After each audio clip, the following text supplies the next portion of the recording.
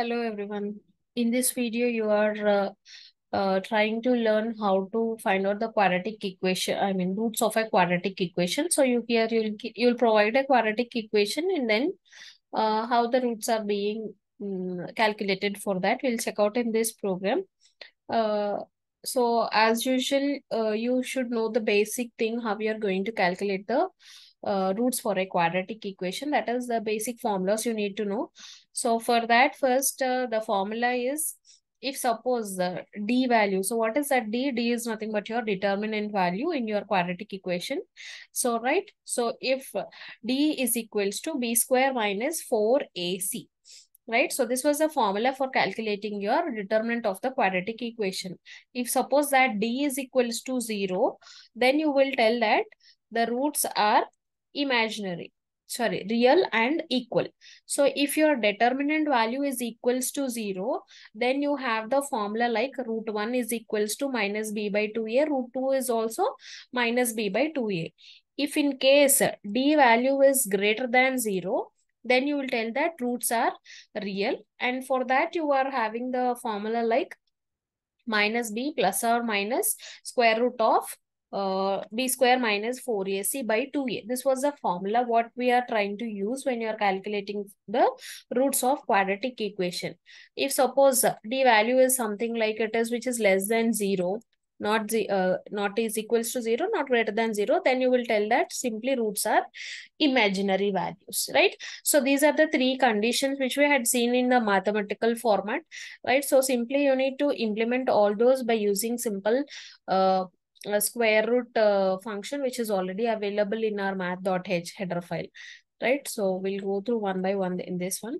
So first you are trying to include stdio.h and then math.h. As I said, we need to find out the square root, right? Square root of b square minus 4ac we need to find out. So for that reason, the square root is predefined function which is already available in your math.h header file. So that is the reason you are including their math.h. If you don't use, if you are not going to use that header file, you'll get an error, right?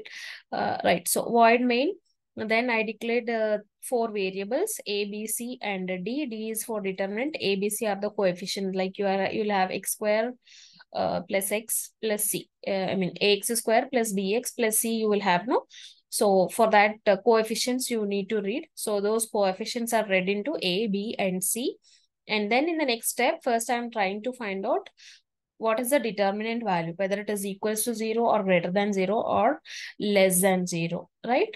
So d is equals to b into b, that is b square minus 4ac. So when you will try to calculate that one, if suppose your d value is equals to 0, then you will print that the roots are real and equal, and for that root 1 is equals to root 2 is equals to minus b by 2a. This was the basic formula which you need to remember when you're trying to calculate the quadratic roots of a quadratic equation, right? And then you are trying to print out root 1 is some whatever the value your root 1 and whatever the root 2 value is there, those two you will print, right? Else if suppose my d value is not equals to 0, I need to check out the other condition whether d is greater than 0.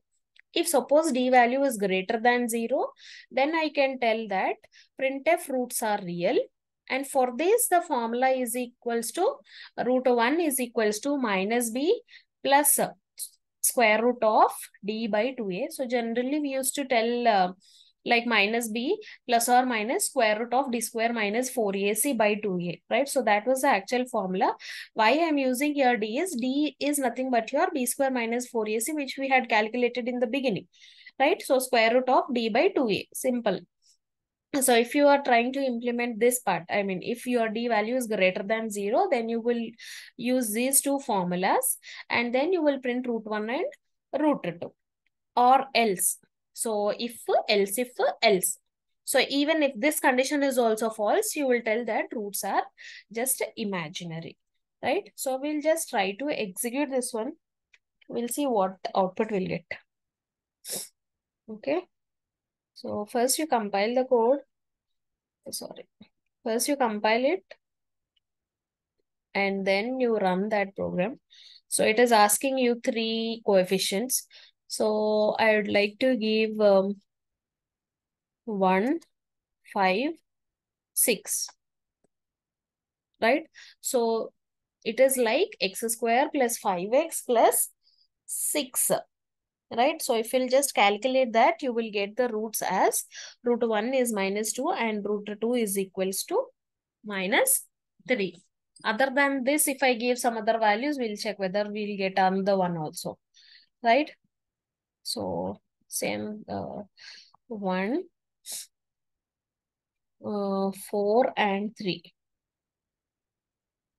right? So the roots are again real. The roots are -1 and 3, right? So like this, if you are trying to do that, you will get different values. So if I just give another value, we'll check out once again. 1, 2, 1, right? So the roots are real and equal. You will get the values as 1, -1 and -1, right? So this is what is happening with your finding out the roots of the quadratic equation, right? Yes. So that's all for this video regarding finding out the roots of a quadratic equation. Thank you all.